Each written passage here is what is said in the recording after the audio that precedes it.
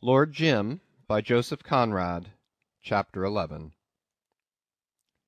He heard me out with his head on one side, and I had another glimpse through a rent in the mist in which he moved and had his being. The dim candle spluttered within the ball of glass, and that was all I had to see him by. At his back was the dark night with the clear stars, whose distant glitter, disposed in retreating planes, lured the eye into the depths of a greater darkness.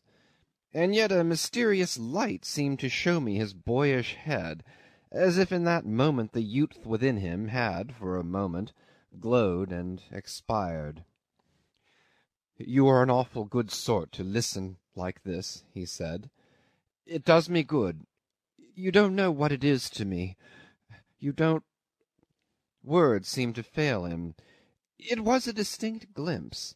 He was a youngster of the sort you like to see about you, of the sort you like to imagine yourself to have been, of the sort whose appearance claims the fellowship of these illusions you had thought gone out, extinct, cold, and which, as if rekindled at the approach of another flame, give a flutter deep, deep down somewhere, give a flutter of light, of heat.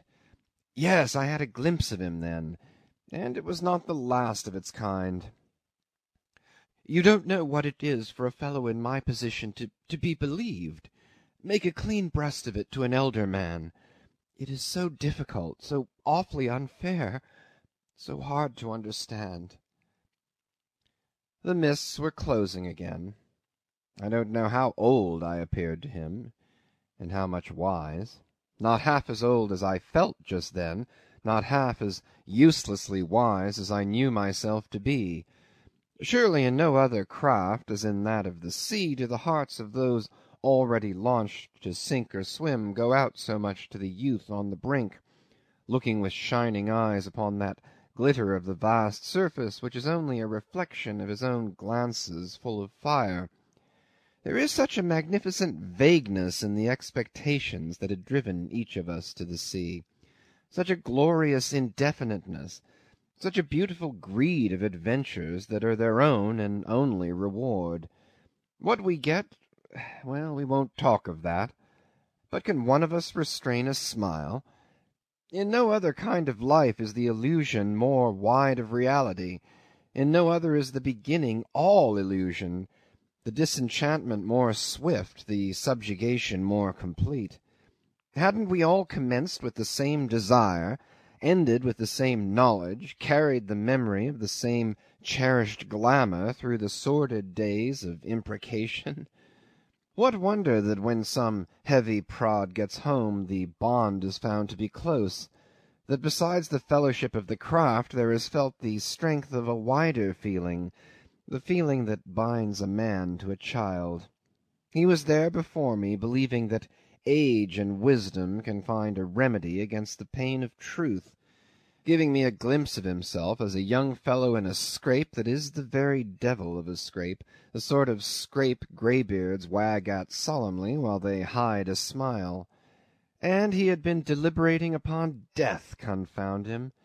He had found that to meditate about, because he thought he had saved his life, while all its glamour had gone with the ship in the night. What more natural?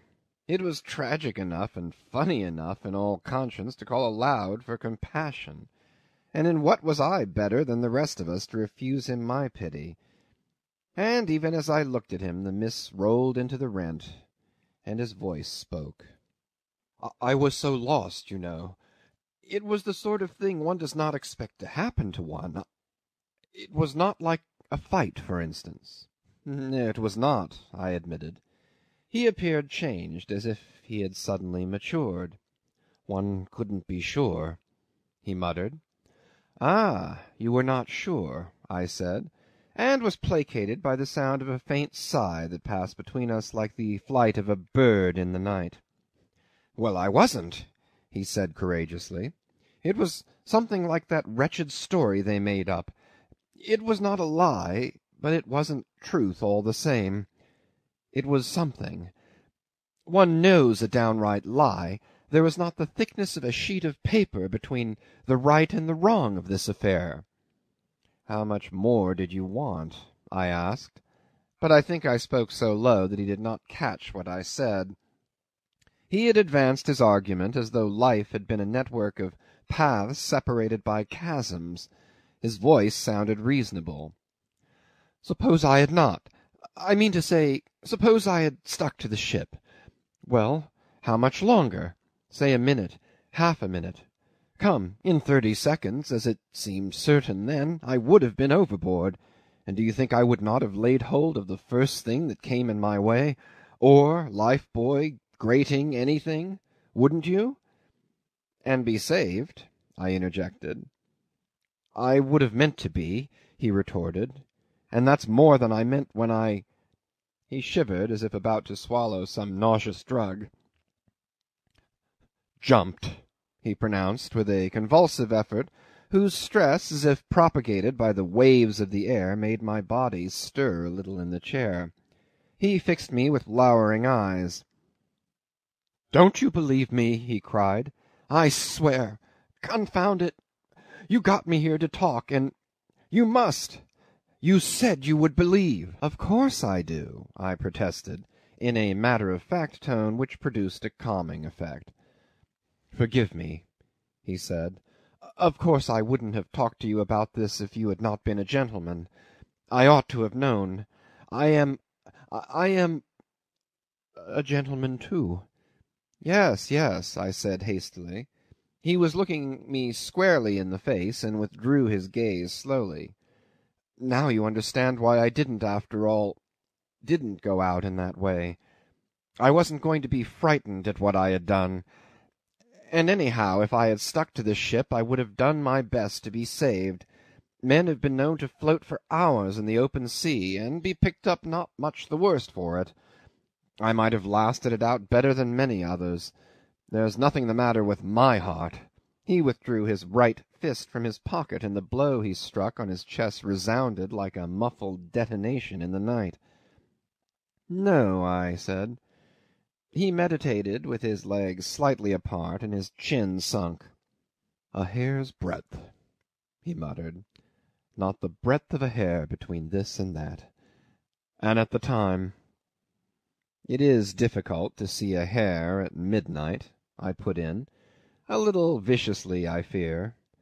"Don't you see what I mean by the solidarity of the craft? I was aggrieved against him as though he had cheated me of a splendid opportunity to keep up the illusion of my beginnings, as though he had robbed our common life of the last spark of its glamour. And so you cleared out at once. Jumped," he corrected me incisively. "Jumped, mind," he repeated, and I wondered at the evident but obscure intention. "Well, yes.